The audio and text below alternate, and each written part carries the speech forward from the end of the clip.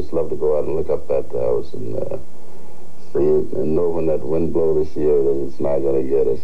Find out if you qualify for free weatherization assistance from New York State. Call my office at this toll-free number. I'm Gail Schaefer, New York Secretary of State. Do you remember playing on New York City streets? Can you remember Johnny on the Pony, Ringalivio? Were your days spent swimming in the East River or playing in the Coney Island Funhouse? Queens Council on the Arts is planning an exhibit all about play in New York. To share your memories with us, call 291-1100. Hi, I'm Tennessee Ernie Ford, visiting one of the Salvation Army's fine modern centers. Items you are no longer using are needed for work therapy, then are sold in thrift stores to keep the good work going. Please call for the Salvation Army Red Shield truck.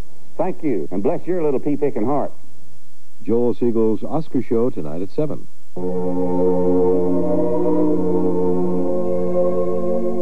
Some years ago, a minister friend of mine, pastor of a large congregation, was in the midst of one of his sermons when a little boy left his pew, walked down the aisle, stood right in front of him and said as loudly as possible, "Ah, shut up." The minister, God bless him, began to smile, chuckled, and then broke into laughter. The congregation, in relief, broke into uncontrolled laughter, too. The minister came down from the pulpit, picked up the little boy, kissed him, and returned him to his parents. A lot of humorous things happen concerning our faith.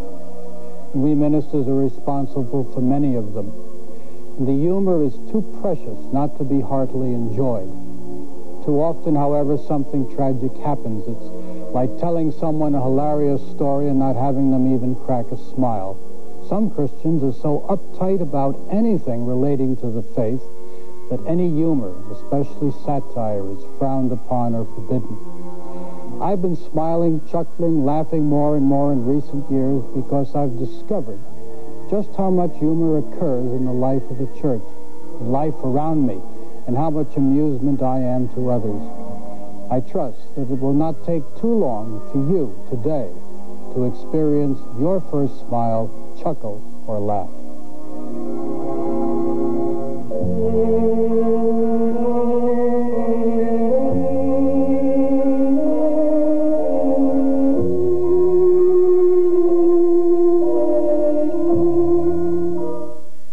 This is station WABC TV New York, Channel 7, key station in the ABC television network.